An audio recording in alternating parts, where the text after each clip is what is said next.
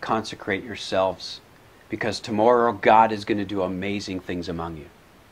This is what God told Joshua to let the people know just before they headed to the Jordan River and then to walk around Jericho. God had given them the vision and his promise. They believed it and they stepped into it. Get ready, he says. Prepare yourself for what's coming. This involved consecrating themselves. This is a word used often in the Bible. It simply means set apart. It's an action word.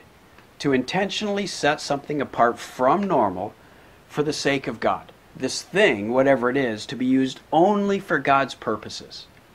Like when Solomon finished building the temple. They consecrated it. It was the action of intentionally setting this building apart for God's purpose and nothing else. Here, God's asking people to consecrate themselves. Set yourselves apart for God.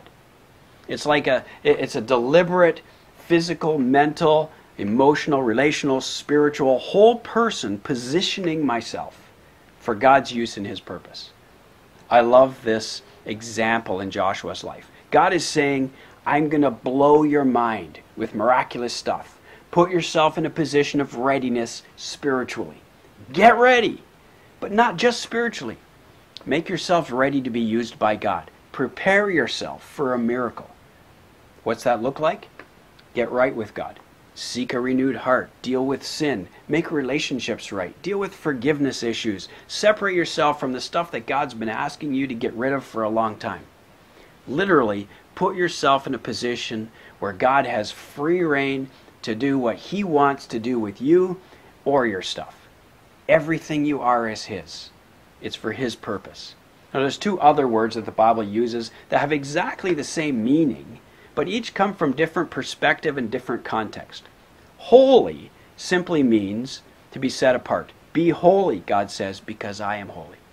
Simplest way that I can draw the difference is holy is the be part, consecrate is the do part.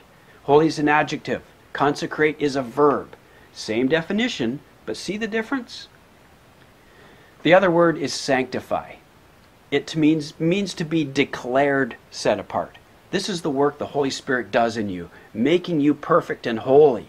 It's God's part in this. He puts you there. He puts you holy. Three different words with the same definition, but different perspectives overlapping, giving us the whole picture.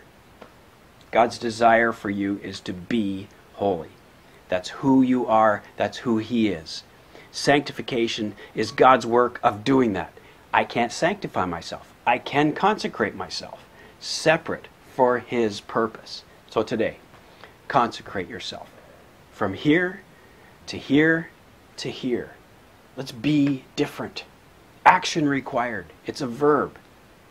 So this week, you and me as a whole church, as God has given us his promises, he's given us his plans.